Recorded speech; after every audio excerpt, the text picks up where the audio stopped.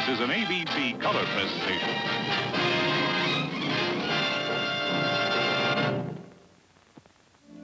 This fireboat is patrolling a lakefront. Within a few minutes, it'll be entering a river. And it's because at this very spot, a lake and a river join, that one of the world's great cities was born.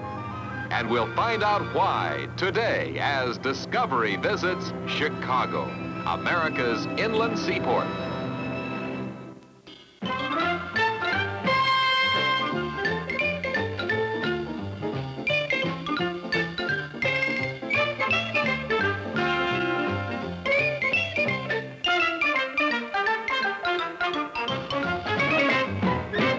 Discovery 68, the award-winning program for young people, with Bill Owen.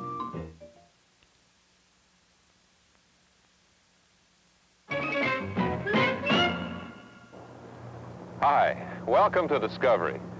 When you think of Chicago, this is the skyline that comes to mind. Chicago, the second largest city in the country, with almost 4 million people. And yet, in the early 19th century, when New York was one of the leading cities in the United States, Chicago was only a small trading post with about 20 houses grouped around a single fort. What made it the great city it is? Part of the answer is this lake. Lake Michigan, one of the 5 Great Lakes. Where this lake and a river met became the site and the reason for a trading post, then a fort, a village, and finally, a city. Although geography provided distinct advantages and reasons for the rise of a city, there also had to be the people that put the advantages to use.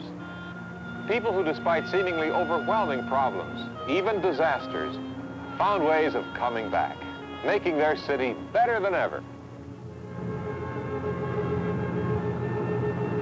This lock, when it was built in 1938, did an unheard of thing at its time. It reversed the flow of a river. In this way, the water of Lake Michigan was kept pure of contamination so that it could be used as drinking water by the people of the city.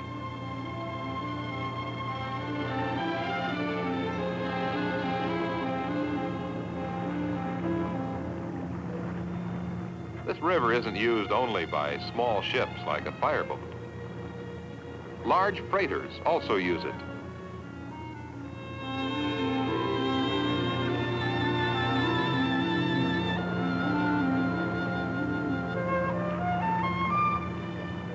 But most important, today a barge loaded with manufactured goods, ores, produce, or lumber can pass down the Chicago River and eventually reach the Mississippi.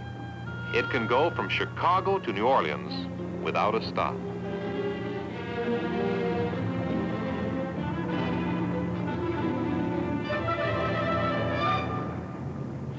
On all sides rise the office buildings, factories, bridges that open to let big ships through. All made possible because of a location that enabled people and goods to go from one place to another.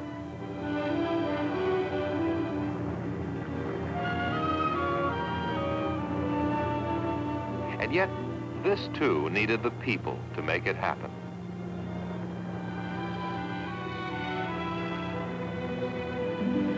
In 1673, Louis Joliet and Father Jacques Marquette discovered that by carrying their canoes a distance of 12 miles, they were able to cross over from a river that led to the Mississippi to one that led to Lake Michigan. This was something long known by the Indians of the area, but it wasn't until over 100 years later that this discovery started being put to use. It was in 1770 that the first house, a fur trading post, was built. It thrived, for fur trappers of the North Woods soon learned the advantages of paddling their canoes over Lake Michigan to this trading post near where lake and river met. From here, the furs could be sent southward. By 1803, there were enough people at the mouth of the Chicago River to warrant the United States building a fort, Fort Dearborn. But 9 years later, disaster struck.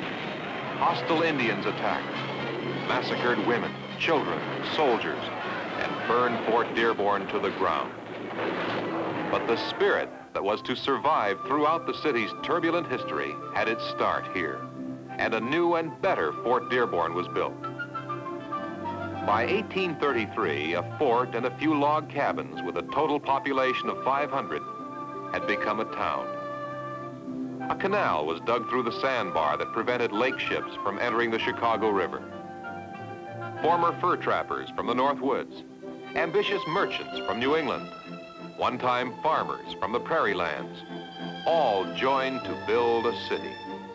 By 1847, a canal was completed that made it possible to sail directly from Chicago to New Orleans.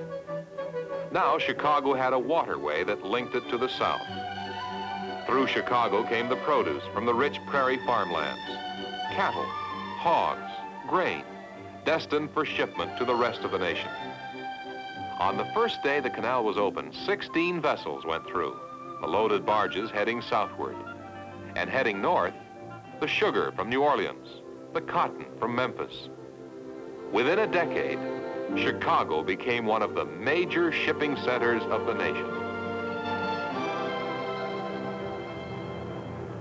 Because of a lake that met a river that eventually connected with the Mississippi, a city was born. And on Lake Michigan and the Chicago River crowded the vessels of every description, barges and steamers built for lake and river traffic. But it wasn't until about 10 years ago that another kind of ship became a common sight in the city of Chicago, ocean-going ships. For with the opening of the St. Lawrence Seaway, ships from all over the world can now sail here. 700 miles from the East Coast, 1,700 miles from the West Coast, Chicago today is the world's biggest inland seaport.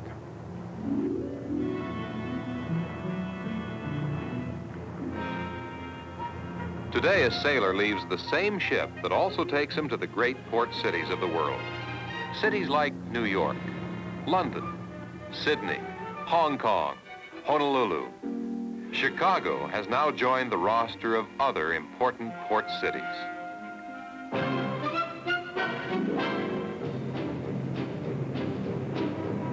This city that had once laughingly been referred to as Mud City, plagued by swamps and frequent flooding, has long since become a great modern metropolis.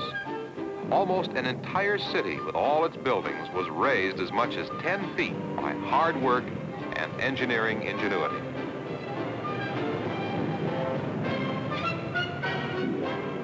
A city of the prairies was made a city of the world. The city of warehouses, stockyards, and factories became a city of fine shops, museums, art galleries,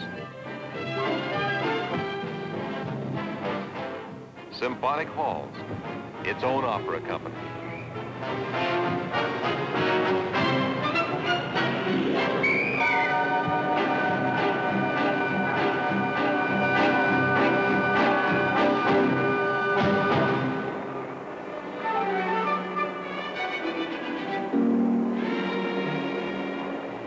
And it all began because Chicago was a place well situated near water. But if it was water that put Chicago on the map, it was something else that helped keep it there: rails. And we'll find out about that in just a minute.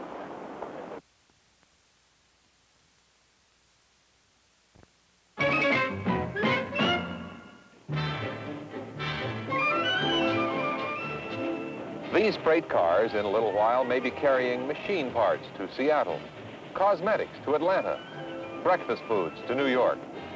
For from Chicago go tracks to every state in the country. But first, the trains must be made up.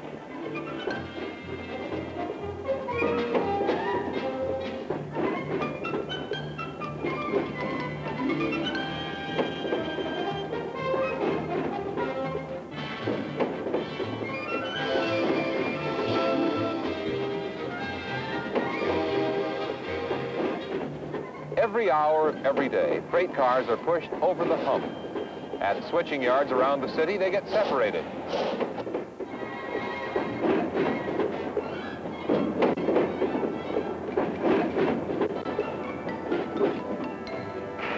Rolling down the grade on their own momentum, they get switched to the right track to become part of a new line of freight cars, a new train. Every day, an average of 24,000 freight cars are handled at Chicago's switching yards, more than that of New York and St. Louis combined. Almost 2,000 trains enter and leave the city every day, one every 48 seconds. 34 different railroad lines operate in Chicago, transporting people and hauling goods, making the city the railroad center of the nation. And yet, it wasn't until 1838 that the first mile of railroad track was laid in the state of Illinois. But within 17 years, almost 3,000 miles of railroad track had been laid, heading in every direction. Chicago's location in the heart of America made it the ideal city to join East and West. The newly developing railroads used it as their base for their expansion westward. As the railroads reached outward, the nation grew. And as new people flooded westward, the city grew. Because almost all rails led to Chicago, farmers shipped their produce here. Great granaries arose, and Chicago became the grain center of the nation. Also came another product of the farms, livestock, cattle, hogs, sheep, transforming Chicago into the meat-packing capital of the world. Sell me that load of cattle? That title no longer belongs to Chicago, although its great stockyards covering 345 acres are still in use. Livestock still get shipped here, but mainly by trucks. Freight cars take them to the packing houses. It is sick. It is sick. Meat buyers still look the animals over and make their bids. Monday they brought 7 1/4. Give you 6 1/4.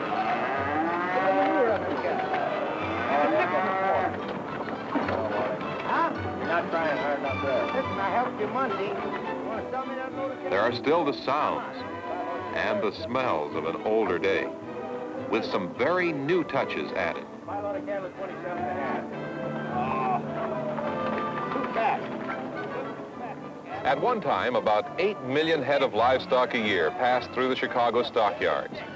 In the more than 100 years of its existence, that's over 1,200,000,000 cattle, sheep, and hogs. Chicago is still the leading cattle market in the world, but now its leadership has extended to other fields. As Chicago became the gateway to the West and its farmlands, farm equipment manufacturers started building their factories here.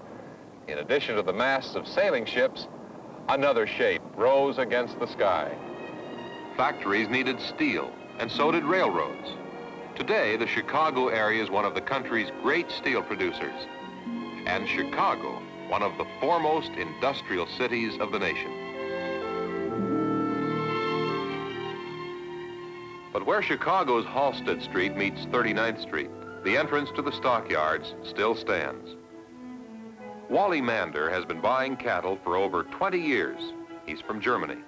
But like others before him who came to Chicago to build it, remake it, he calls himself a Chicagoan. On these streets, cowhands once headed steers for the stalls. Conestoga wagons once passed with wheels sinking deep in mud. That's changed.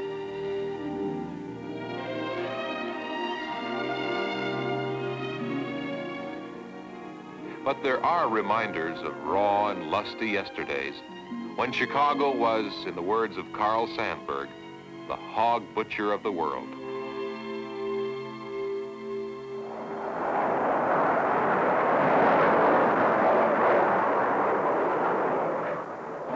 Barges connected Chicago with the Deep South. Railroads made it a transportation hub for the entire nation.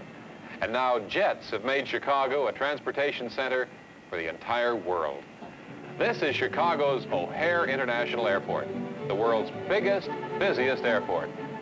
On an average day, nearly half of all the commercial jets in the United States touch down here.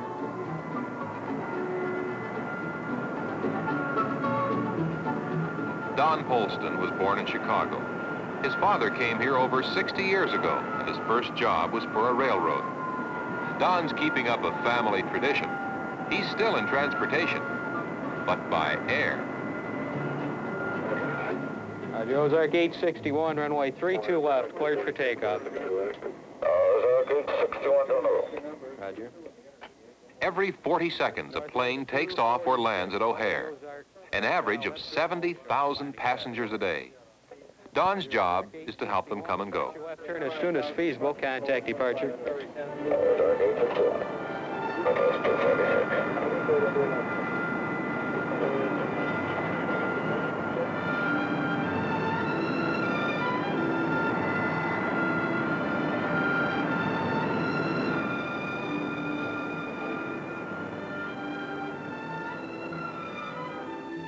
Right. 19 different airlines connect Chicago directly with overseas cities.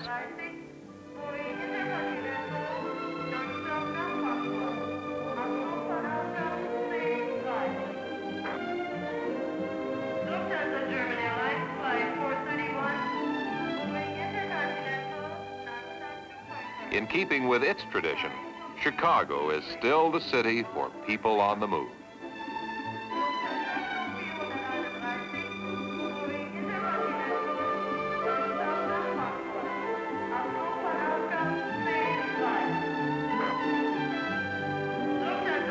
At first, they had come from the North Country.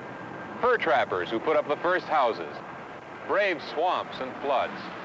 Then the others came, settlers and soldiers, to rebuild the fort and set out anew. And as a city was born, they came not only from the east, the south, and the west.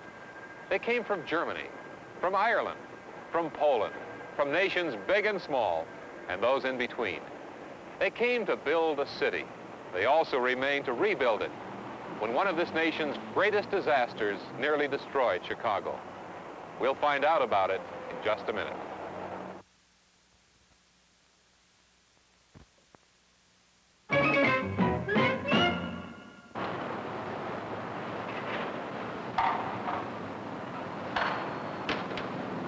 Hold it, number one and number two man. Turn around.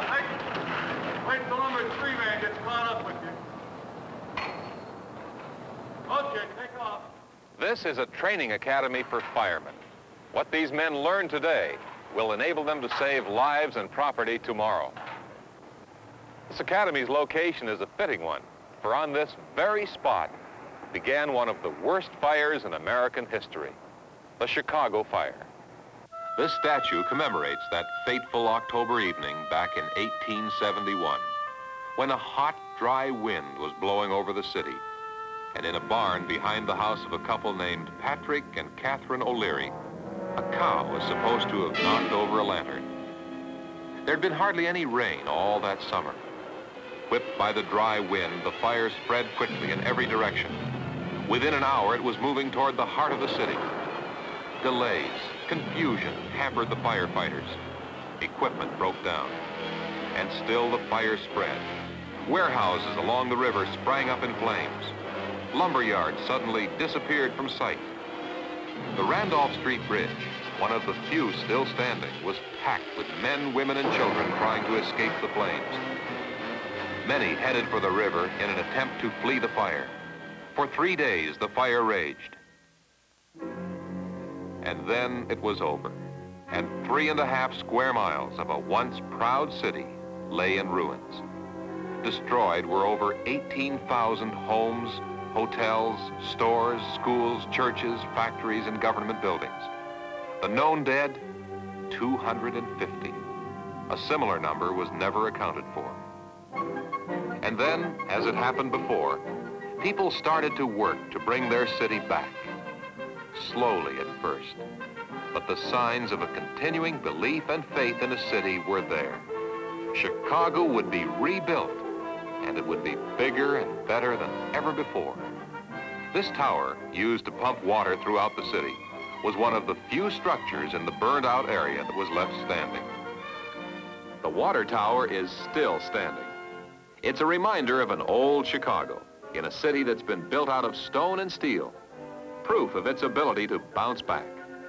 For the new Chicago helped transform cities around the world. Its buildings became a model for architects elsewhere. The world's first skyscraper was built in Chicago. And even today, its buildings are in the forefront of building design.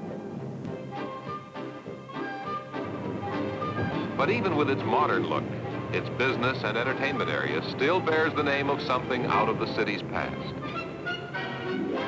The Loop, named for the elevated structure, or L, built in 1897, that still forms a loop over the city's downtown area. It's as if Chicago, though it looks to the future, still has its ties with its own past.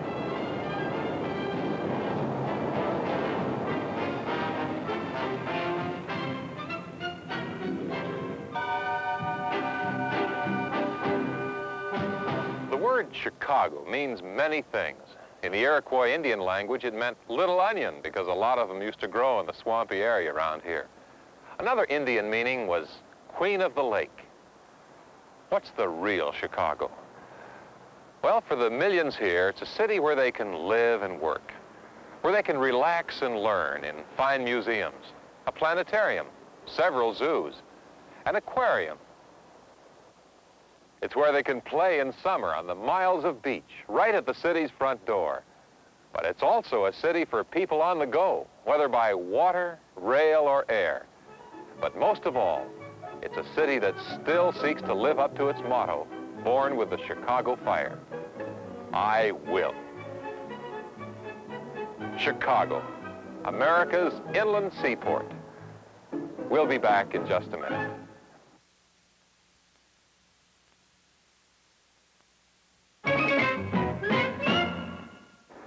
We hope you've enjoyed today's program. If you'd like to find out more about Chicago, its past, present, and future, ask your librarian for these books. Blue Water Boundary by Alida Malkus, and Chicago, A Pictorial History by Herman Kogan and Lloyd Wendt. Be with us next week as Discovery continues to discover America. Bye-bye. The Discovery Unit's transportation and promotional consideration provided by United Airlines.